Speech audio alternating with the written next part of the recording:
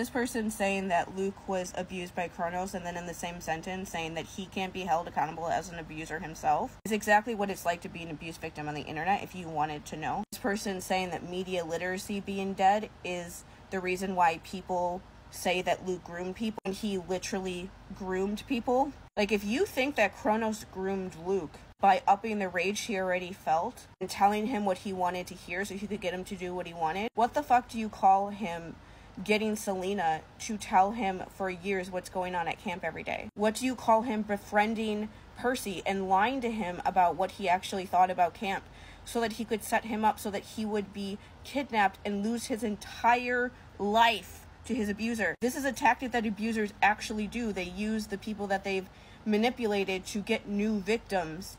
They're on the internet defending somebody who's doing things like that because they're conventionally attractive.